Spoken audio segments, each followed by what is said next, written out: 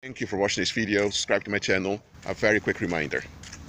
You cannot overcome demons you finance. You can't. You can't expect Satan to flee from you if you are in agreement with Satan. Come on now. I want to keep this video short. I'm very straight up here. You can't overcome nor be delivered from demons that you finance. That's why I'm telling you, evaluate your expectations, evaluate your way of thinking, evaluate how you see things.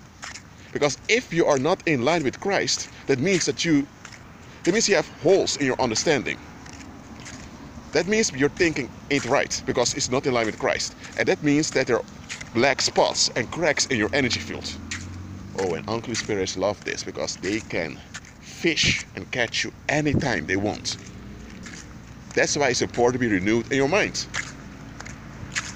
Why else do you think pagans spend so much time to influence people's thinking? Why else do you think there's so much advertisement day and night? Why do you think they put so much effort in it? Why do you think they keep using all those symbols and those hand gestures all the time? It has an impact on your mind. Because once your mind has been impacted and you've become blind to it, you're now operating in darkness because you don't realize you've been conditioned. And you don't know what you've been conditioned into. And now unclean spirits can easily have their way with you. Because those pagans, they worship those demons. So they have to make things easy on those demons. That's why they put so much effort in conditioning you. Look, everyone is being conditioned. If you want to become a pilot, you need to be conditioned how to manage an airplane. Or else you can't become a pilot. So to be conditioned is a natural thing. But what are you being conditioned into? And I'm telling you, you can't find... Okay, let me use another example now. If the United States or the United Kingdom, any country, wants to get rid of terrorists, they need to cut off the financial supply to those terrorist groups. And they need to prohibit and outlaw meetings of extremist groups in the country. And they need to take action to enforce that decision. Or else they will never get rid of those terrorist militias operating and growing in their country. Hold on. The devil is a liar. So, if you have a country that claims they want to get rid of the terrorist problem, but they keep permitting terrorist propaganda in their country, in the media, on social media also, people would say, these political leaders are not serious. They're playing games on people. Because if they were serious, they would deal with the root of the problem. You don't wait till a terrorist attack happens and now you need to pick up the pieces. No.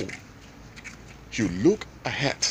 Think, okay, there are people with extremist ideas against this country, against this society, against these people.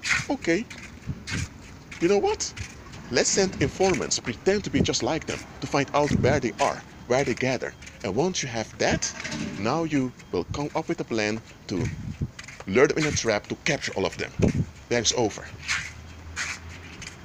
But a country that would just allow people just wield the propaganda, how are you going to get rid of terrorism then? You can't.